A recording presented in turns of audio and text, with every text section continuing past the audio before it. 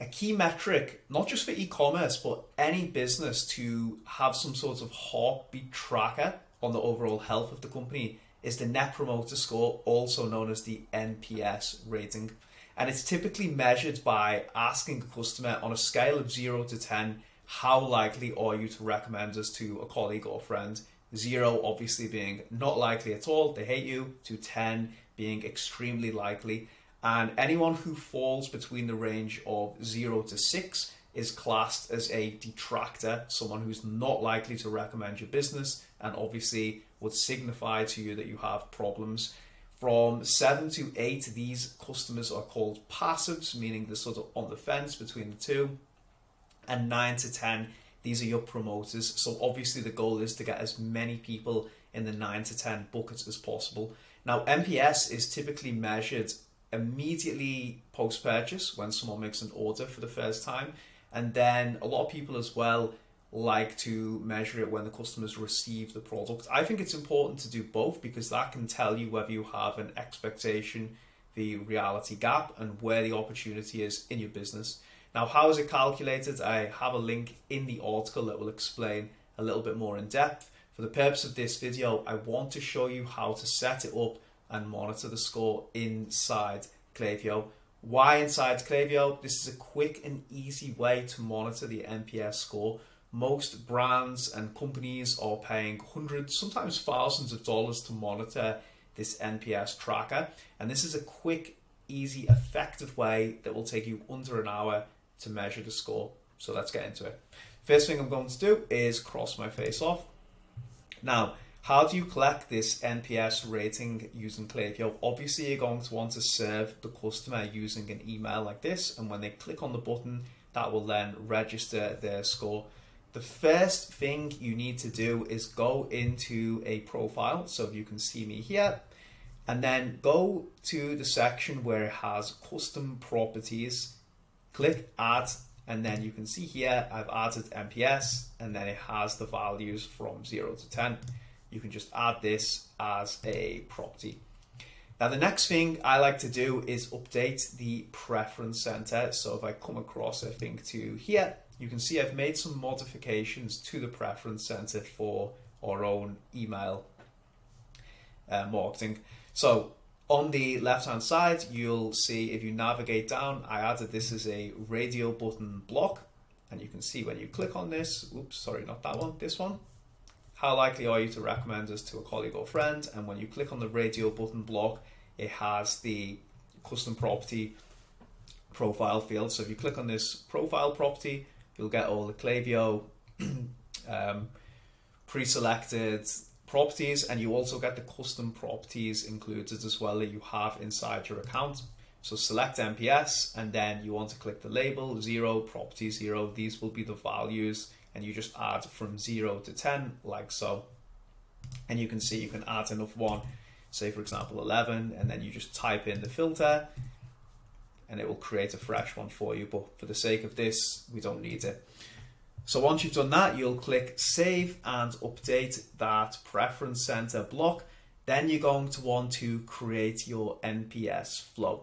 So you can choose how you're going to trigger this, but let's say, for example, it's triggered 21 days after the customer makes an order. You will then create an email that looks like this. I'll let you design it however you want. And what you're going to want to do is have these buttons set up. So when the customer clicks on one, it will register the response and redirect them to the preference center. You can obviously direct people to different pages on your website through the fields, but in this example, I'm going to redirect people to the preference center because this is the easiest, quickest way to get started with things. So if you click on this block here, you can see if we go into rows, every single little image that I've set up, not on this one, sorry, but you can see here it has this piece of code, update the property link, NPS 0, and then the manage preferences here.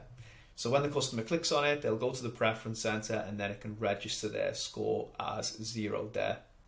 Okay, so once that is set up, the next thing you'll want to do is create segments of the scores using the profile properties. So let's go over to here and you can see here I've started to prepare the NPS Detractors segment. Now I haven't started to collect this yet for Magnet Monster, so no one will appear in this segment, but I want to show you how you can do it for your detractors, passives and promoters. So if you click on properties here, this is what you'll want to select. Then you can see here, these are all the properties inside our account. Here's the NPS, go for this. And the logic obviously for detractors will be anyone who's left a score less than 7. So let me click here, NPS is less than 7. And then I'll create that segment, and that will then bring up all the customers who are considered detractors. And you're just going to want to amend the logic for passives and also promoters as well. So for passives, you will have an NPS is at least 6, and properties about someone, NPS is at most 8. And then you would just do the same for promoters as well. You would cross that one off, and then you're just going to have it is at least 9. Now, once you've created all those segments, you'll want to create 3 separate ones for detractors, passives, and also promoters. I also like to create them as well for the individual NPS score. So everyone for 1, 2, 3, 4, 5, 6, 7, 8, 9, 10, and 0, of course.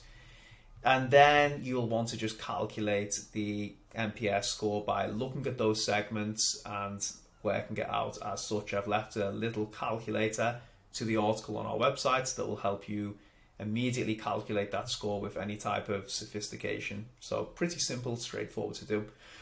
Okay, so let's just recap. First of all, add the custom property to a profile field. Make the modifications to your preference center, because that's where you'll redirect customers with email. Set up an NPS flow. Decide if you want to send it immediately post-purchase as well as upon them receiving the product as well. Code the ratings into here and then direct people to the preference center. Update your segments and then do the calculation periodically or whenever you want. You can keep it in a spreadsheet, set up a monthly task to quickly check it. It should take you literally 2 minutes at most to do. And that is it. It's pretty straightforward. This should take you an hour maximum to set up. It'll save you hundreds, if not thousands, of additional software costs. And it's a really effective, straightforward way to keep that heartbeat checker on the pulse of your business. Let me know if you have any thoughts, any comments, reply below. And please do subscribe to this channel. I'm trying to create as many valuable videos teaching Klaviyo and email marketing strategy over the course of the next year. Thanks for watching, and I'll speak to you all soon.